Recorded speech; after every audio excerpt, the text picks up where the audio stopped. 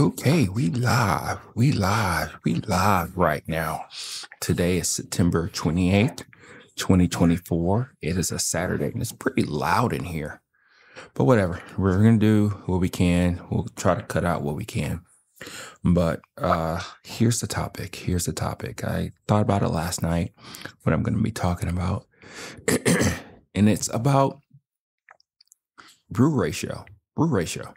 So we do have a cup of coffee right here. And let's go ahead and pour a cup. I am actually pushing myself out of my comfort zone.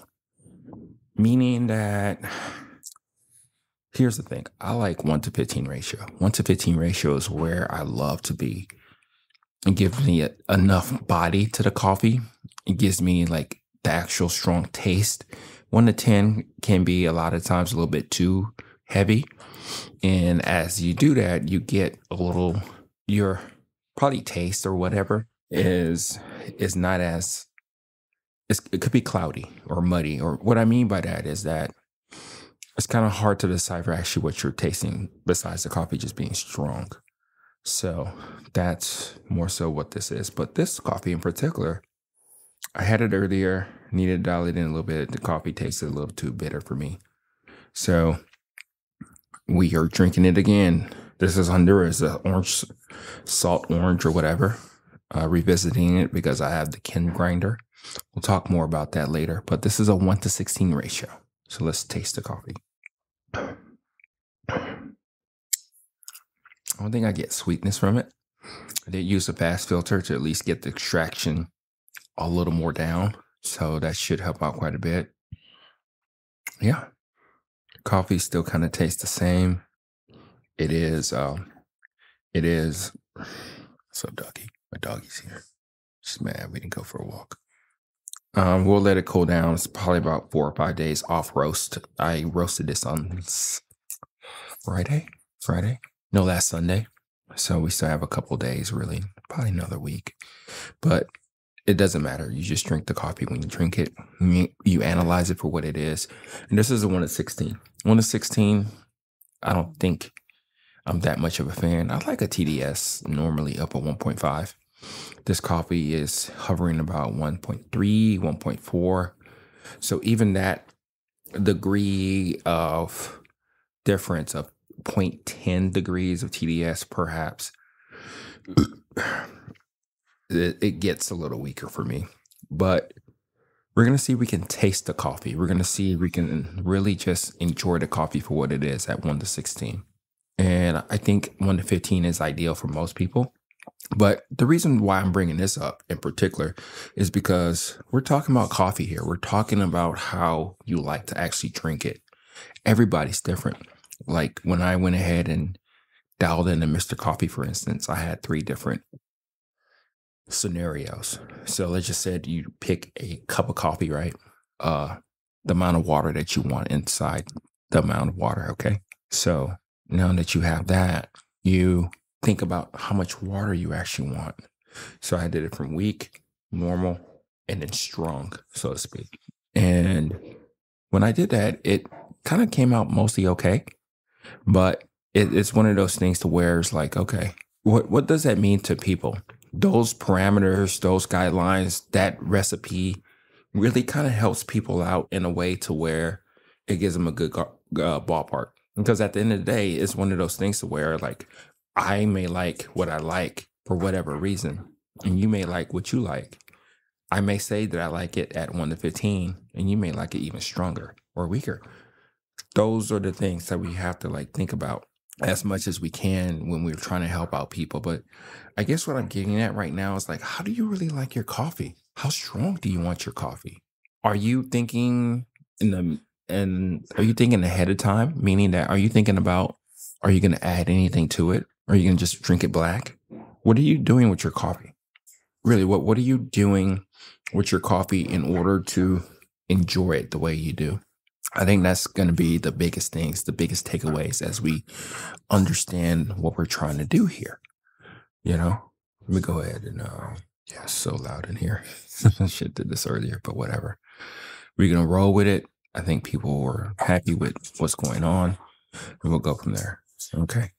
So I think that's an extremely critical part. I think that's something that I have to take in consideration a lot of times. I'll give you what I like, why I like it, which I've explained a little bit right now. And let's go more into details about that. So if 1 to 16 is probably on the verge of not being strong enough, definitely 1 to 18, 1 to 20 is a no-go for me. But again, it's interesting that you keep adding more water to the coffee. That's a story actually for another day. But the 1 to 18 actually tastes okay. You can actually taste more so what the coffee is. So yeah, it's so loud. Bear with me, but we're gonna work it out. So I guess that's what it is. I like it right in the middle. That's my sweet spot. Your sweet spot may be different.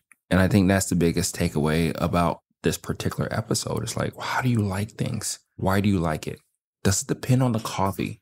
Does it depend on the actual coffee that you're drinking? Certain coffees will probably bring out more of a strong taste to you. You know, it could be a lighter roast or whatever that you need it to be a little bit stronger than you're normally used to. Or it could be a darker roaster where you want a less strong of a coffee because it's already heavy.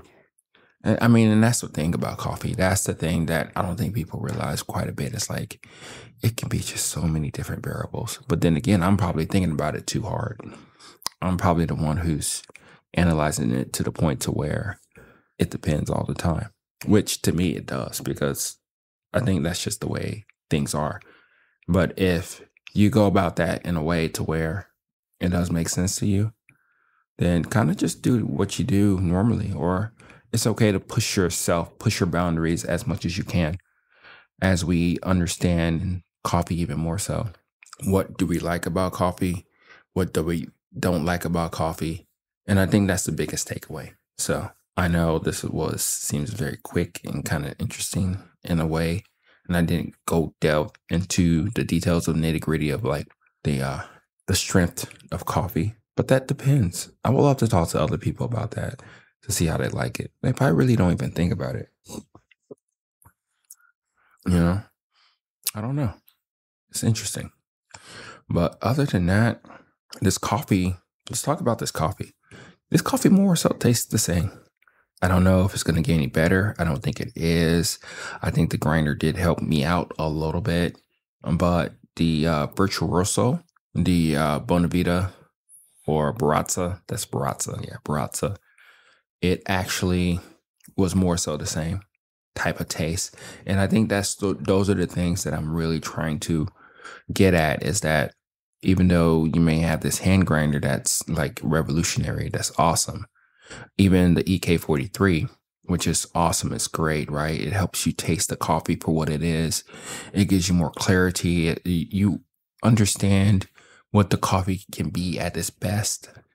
But in this case, in this way, this coffee it just is what it is. It's a medium roast. It's not as spectacular, especially as it was in the beginning. I think that's one of the things that we have to kind of delve into and think about a little bit more and see if we can actually enjoy the coffee for what it is.